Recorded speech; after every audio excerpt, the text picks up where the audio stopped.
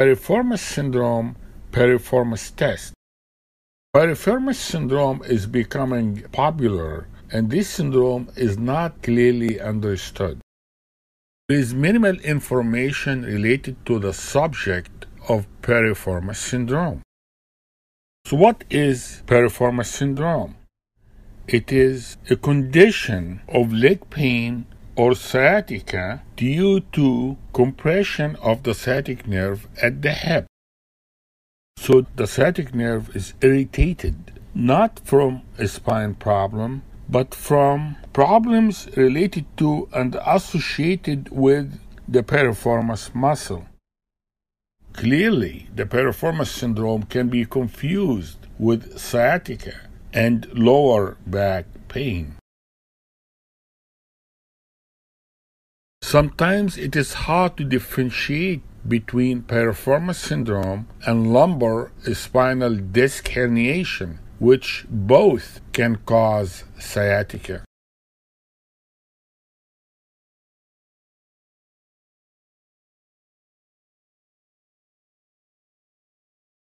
Straight leg raising test is the gold standard at the clinical test to diagnose disc herniation that's irritating the sciatic nerve. Elevation of a painful limb can cause sciatica and radicular pain to the leg. Other clinical tests are described but not frequently used. If the test is positive, consider spine problems.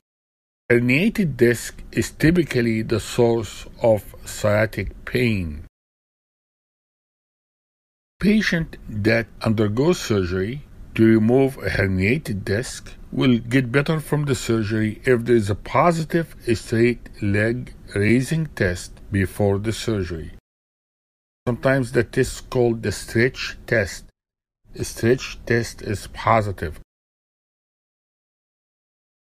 Let's talk about the piriformis syndrome and piriformis test.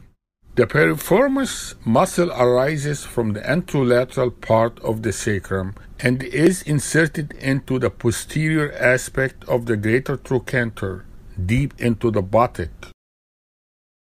The pain associated with the piriformis syndrome is usually deep in the buttock and the posterior thigh. It may include the posterior aspect of the leg due to irritation of the sciatic nerve.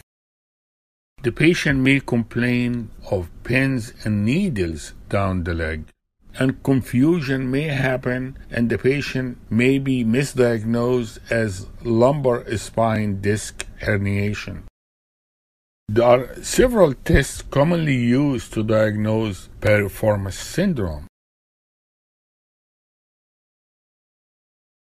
The Lasegue maneuver, which attests stretching the nerve, and the fair test, which is stretching the piriformis muscle itself. The Lasegue's maneuver, reproduction of the pain by the hip being flexed to 90 degrees and the knee extended. The test can also be done with the patient on the side. The other test, the fair test. Fair test is not Faber test. Faber test is used to diagnose sacroiliac joint problems. Fair test is a piriformis syndrome test. So we're going to assess if stretching of the muscle is causing pressure on the sciatic nerve and patient symptoms. How do you do the stretching of the piriformis muscle? You do that by flexing, adducting, and internally rotating the hip. This maneuver will stretch the piriformis muscle and will cause symptoms because it will compress the sciatic nerve. It will put tension on the piriformis muscle and it will reproduce the symptoms of the patient.